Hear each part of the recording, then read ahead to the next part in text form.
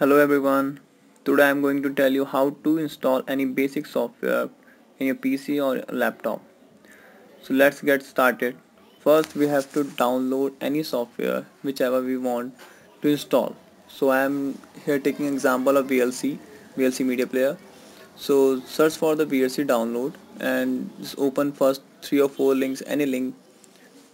So I am going to open that file hippo link.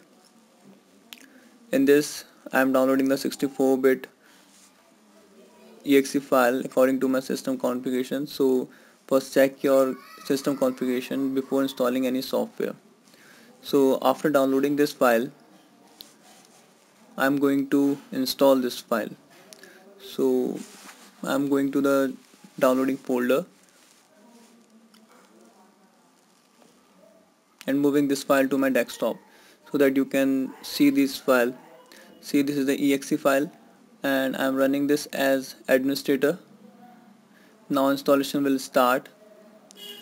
Okay, I want this in English language.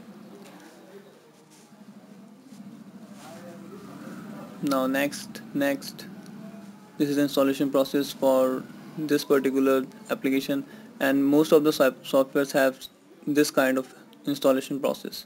Now you can add the audio and videos from here.